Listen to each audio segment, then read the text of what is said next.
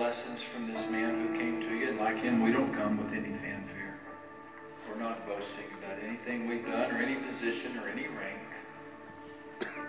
Not offering any favors to you or offering to buy anything from you. What do we have that you don't already have? But boy, do we have needs. We sure do need your help. We've run out of options. We've run out of solutions. We have a mother here, Father, who's separated from her children. We have a young couple here, Father, whose crib is empty and womb is empty. They so desire to have a baby, and they look around and see people having babies who don't even want their babies. What this couple would give.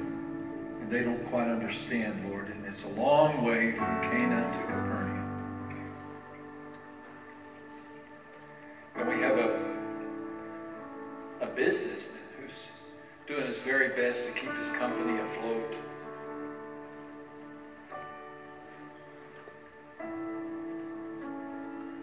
We have young people, Father, who are the only believers in their classroom. And everybody else, Lord, everybody else is doing what they do on these television shows and movies, and they're just riding the current of what everybody says to do. And yet here's a young man and a young woman trying to do their best. It's just all they can do, Father.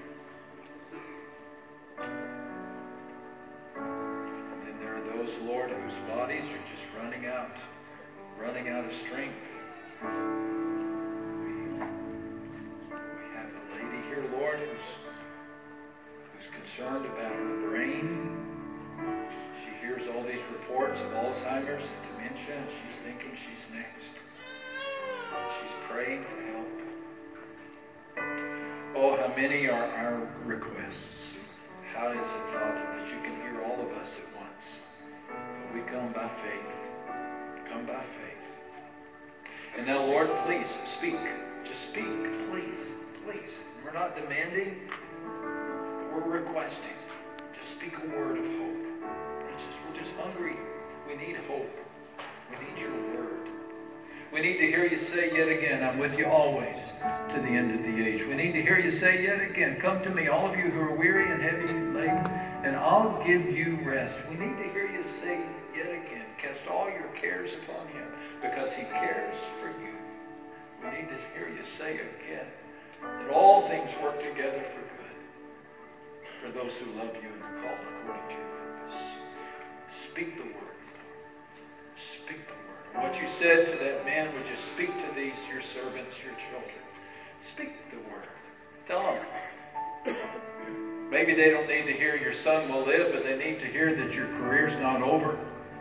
Your marriage isn't finished.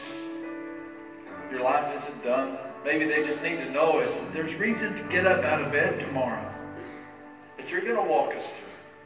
And that your love for us is not less than it was yesterday. And that you are a good God. A good God. So Lord, open up the heavens now. And just drench us with hope. Drench us. We're not going to raise any umbrellas. We're just going to let you soak us with hope. Boy, do we need it. And we receive it, don't we, folks? We receive it. We receive the hope of the Holy Spirit. We receive the work of the Holy Spirit. We believe that our life is going to be better now because we ask for help. And even though the road from Cana to Capernaum is long, we're going to keep walking. Amen? Amen. We're going to trust. We're going to believe that something good is about to happen. And for all we know, the servants are going to come running toward us any minute now and say, your son will live. You're going to get a good report. And if they don't, tomorrow, we'll just keep walking. Maybe they'll come the next day. And we do believe that something is waiting on us in heaven that will make all of this seem very, very small. Amen. Amen. Amen. So as you go back to your seat, may you do so with head held high, stronger backs, stronger legs, happier hearts, brighter smiles, and may you sleep well tonight, knowing that your Heavenly Father loves you. Amen. Let's thank the Lord for his word.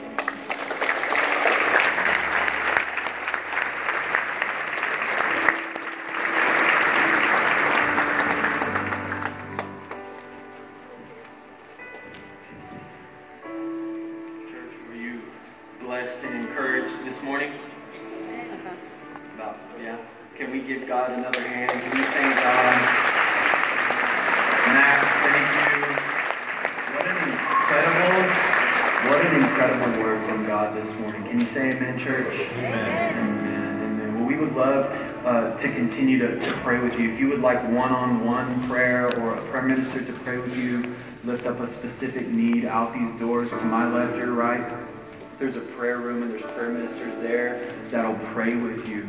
Also out by the coffee area, lounge area, there are sticky notes, and you can write prayers on a sticky note and put them on the window. Our staff throughout the week will pray over those notes. One quick announcement.